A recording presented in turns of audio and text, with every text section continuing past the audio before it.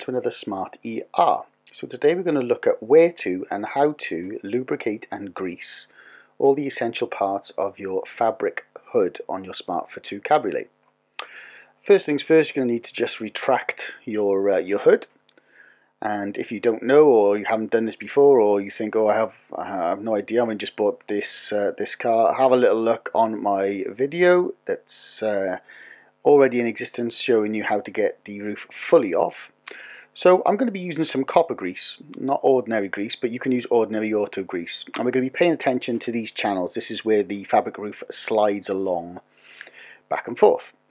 So I'm using copper grease because it's easier for you to see. Now remove the seat belt, and there's a video showing you how to do that as well. It looks a lot easier there than it actually is to do for the first time.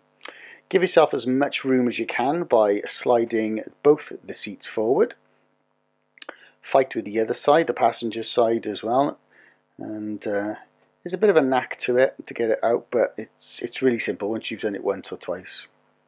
So again, give yourself as much room as possible. There's not much room in here, as you know. Whoops, no, I can get it further forward than that. So if you just slide it all the way back first and then fold it down, you can actually get another sort of 4 or 5 inches, which makes a lot of sense. So I've repeated this a few times now for you to have a look at. So this is the actual mechanism, the lifting mechanism itself, with all the gears and the cantilevers and all the elements which have got hinges on. So pay a bit of attention to these. So where they actually articulate, where they do the folding, that's where we're going to be paying attention to the grease. Apologies for this little video. The light is really bright for some reason, and it's not even summertime yet here in the UK. So again, here we are on the opposite side with the roof going up. So you've got a number of hinges, you've got the motor cogs, they're all going to need re-greasing as well.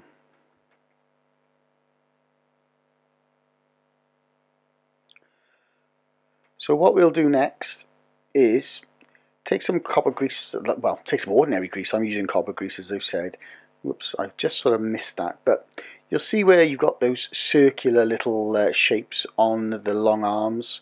I'll explain now, one second.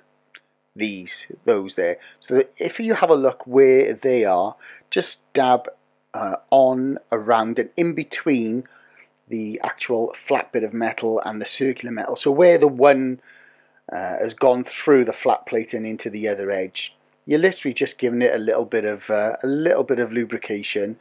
And if it's in a warm climate, then it'll naturally become a little bit more viscous, or able to be more fluid, and it'll get into the cracks a lot easier. But all we're trying to do, I'm not being very careful with it, I'm literally just liberally applying it, A, so that you can see it, but B, so it can actually get into it.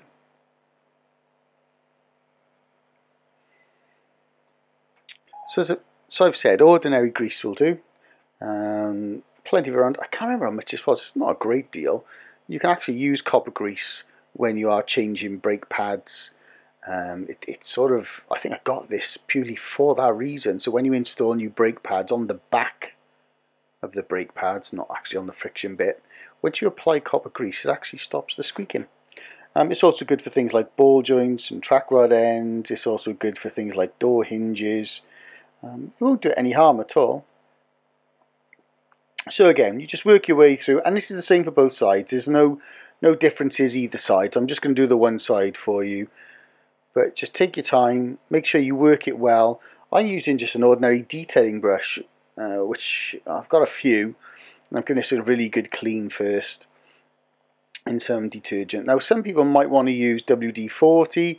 I don't advise that. All my experience in the past, it's okay for short-term remedies, but WD-40, I don't know, for me it became destructive. If I used it on certain things, it lubricated whatever it was, like a chain, but ultimately it sort of progressed how things broke up. I really didn't get on with it, and I only use it maybe for emergencies or just quick repairs. So as you can see now, literally just wipe off any excess grease that you can see. If you've worked it in with the brush, and again that is quite key. I don't know what that is there. I'm going to have to look at that and come back to that. It's a broken bracket. Yeah, if you work it into all the little nooks and crannies and the crevices, And if it's a warm day, like it is actually today, and it's really bizarre because we've had nothing but rain for weeks and weeks and weeks. So I've had the roof down this morning. I just nipped into work on my day off just to speak to the lads. But yeah, it's really bizarre. But I thought, oh well, it did seem to take a little bit extra time to retract, and it seemed to be a little bit more laboured. So I thought, well, it's an opportunity to get it done now, because I don't need any excuse. I'll always put the top down. So there you have it. That's pretty much most of it done now, and cleaned up as much as I can. But you can make a much better job of it. So I'm just getting the extra bits. I think this is the bit that I missed that I couldn't show you, and this is with the roof retracted. So again, what I would do is I would put the roof up and down and up and down 3, 4, 5 times as you're lubricating these joints, just to aid it to get in there. And if you want to be really, really pernickety about it, in between each couple of raising and lowering motions, put some more grease on and wipe it off, just so it gets in between those crevices. In my opinion, anything that will reduce the chance of something seizing and breaking the motor. Motors can be expensive to replace, no matter what it is, whether it's for a window, whether it's for an electric mirror, a seat. So I'm going to guess it's the same for a hood, and there's 2 of these things. So you break one, and I'm going to guess you're going to break the other. So yeah, I've literally just raised it, lowered it, and then got into the other crevices and the nooks and the crannies as I'm raising and lowering, just to work the grease in there.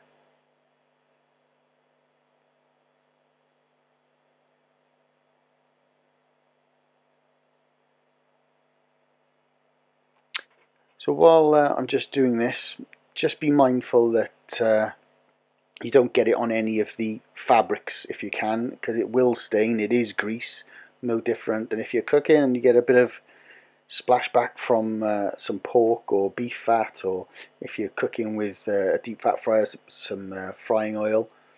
So you don't want that really on the finish of the material or on the inside. So that's why I'm just paying a little bit more attention and giving it a good old clean. Sorry if it's a bit long and all I'm doing is just wiping and applying a bit of copper grease. I thought it was going to be a bit quicker than this, but hey ho. So here we go. Yeah, just raise and lower it, just to work the grease into the actual into the crevices. So next we're going to start to pay attention now to the rail. So again, liberally. Now the rail itself, I noticed, because I do use this a lot. I mean, again, I don't need much excuse to take the roof off this car. I really do, and I think it makes it so much more fun. And I've had the fixed head coupes before, but it's so much nicer when you take the roof off. And today it's been so miserable for weeks and weeks and weeks. Just taking the roof off doesn't half make you feel a lot better. So apply it quite liberally into the channels. You don't want massive globs in there. Literally just dab the grease onto your brush and run it along the channel on the inside. Try not to get any splashes or anything. If you're splashing, you're putting too much on. And just run it in along there. So you've got the location hole there at the very front of the vehicle, the top of the A-pillar or on the top of the windscreen. Just give that a little bit of attention as well. And there you go, there's a better shot, look. So that's how much I've put in there. And then I'll go behind it then with some with a cloth. But just check the action as you're going across, and I could noticeably, and I mean noticeably, tell the difference between, not necessarily how much more quickly it was, but how much more smooth it was. And I felt there was less strain on the motors. I could hear the motors purposefully working less hard. I'm just waffling now, I'm sure I am. So I just do this a couple of times, just work the grease into the actual lowering and raising mechanism, not just on the hinges but on the guide rails and on the guides themselves that sit attached to the fabric roof, just to make sure all the gears are covered, all the parts and the metal parts are covered as well. But all that extra copper I'll wipe off when I finish doing this.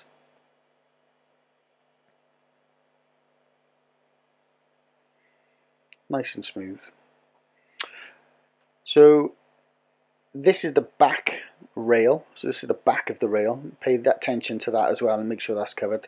And now what we're going to do, remember the whole top of this this pillar, there's a rail going across the whole of that rail actually comes out, so you can do a proper, really good open top feel. Just give that a little bit of love as well, where the locating pins at the back go in. I've really screwed this up, I am sorry. But you know, there's the hole and there's the grease on the hole, but that's what you're looking for. And again, there's also a guide node, a guide hole there as well for the actual rail, so we want that to have a bit of grease on. So the back as well, and then again there's the location for the pin on the top rail. So literally along the floor now, just do the same. Give it a little bit of grease to the receiving pin and that sort of spring. And there we go, onto the front of the actual top rail, the locating bar. Put it all back in, and then it just remains to, again, I'd start the engine up because it can use a little bit of battery, and these cars are not that brilliant on holding their battery power if they're not used a while. So literally just take that vehicle through its paces a few times, back and forth, up and down, and really just make sure that it's running smoothly. And I'm telling you now, I could tell you straight away there was a heck of a difference. So if you haven't subscribed already, please do. I've got 5 videos lined up that I'm working on editing as we speak, and if the weather's like this tomorrow, I may take the front end of the car off. So thanks very much for watching. Thanks very much for subscribing and all your support, and it's cup of tea time.